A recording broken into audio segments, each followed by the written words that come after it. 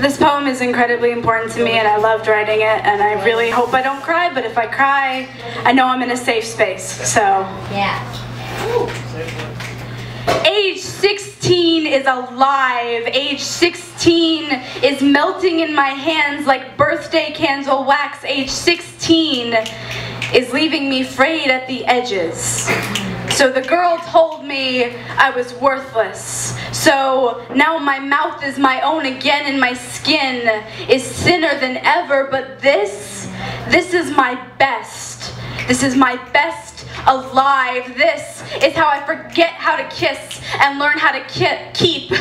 This is what my heart sounds like when it stops caring about the bruises. This is what my heart sounds like when it starts caring about the afterbirth of bruises. This is what my heart sounds like when it is strong.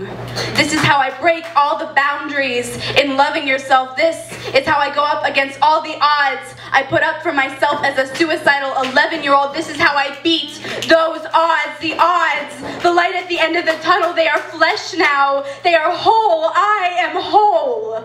And this is my best. This is my best 16. This is my best alive.